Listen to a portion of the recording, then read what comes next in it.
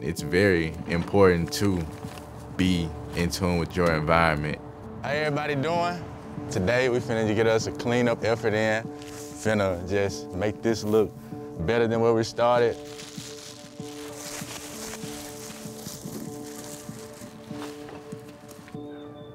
Where you live is the earth, and you should take care of that just like you take care of your house. I always think like, why can't I be the one to change the world? I want to do something big. I want to make a statement. I want to be a part of something big.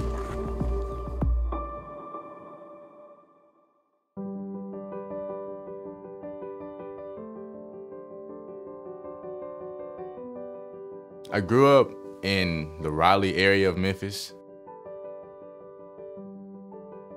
From sun up to sundown, just outside. When I'm outside and I'm just breathing fresh air, I'm hearing bird sounds. It's like a connection with like your childlike spirit in a way. Right now, I'm checking for some 4-leaf clovers, cause they just be jumping out at me now. Like I don't even be having to look for them. They just be like, ah, you got me. Global warming, it's a problem. I think about it a lot. When I mentioned it to my friends, I just seen like there wasn't a lot of clarity for them. It's not because you don't know, it's because it's not talked about, it's because it's not brought to your attention. That's what really made me realize it's a disconnect between the environmentalists and our generation. I consider myself an artist. Art is a conversation starter. Putting that on clothes, it makes them pay attention. We're gonna show you guys how to make socks. I came home from work and he was tie-dyeing socks for different players on Little League basketball teams.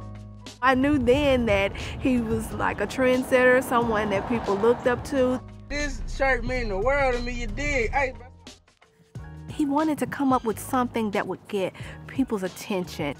So he's like, well, why don't I put my message on a shirt?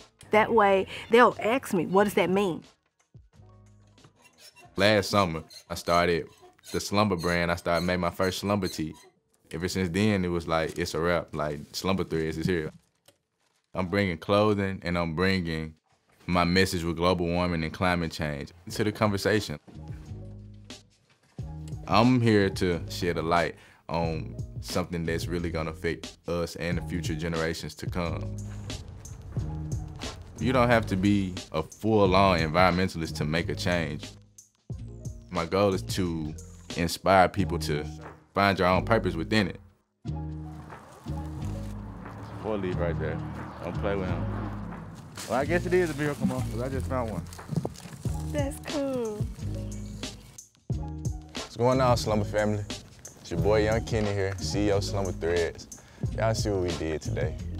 We did a great job, great effort today. Thank everybody for coming out. I appreciate you guys. New drop on the way, global warming drop on the way. We here. Let's get it.